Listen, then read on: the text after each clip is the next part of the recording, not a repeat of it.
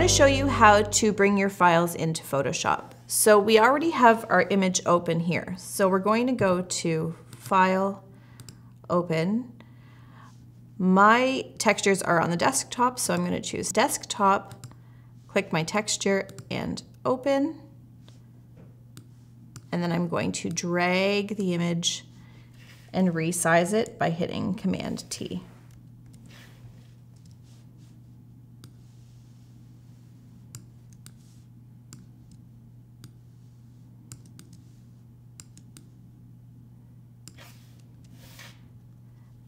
You can also do this by hitting Command O, which will do the same thing. You're just bypassing the file aspect.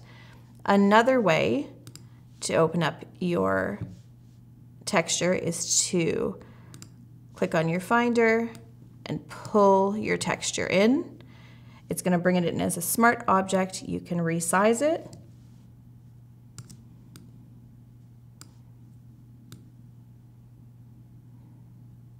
And hit Enter.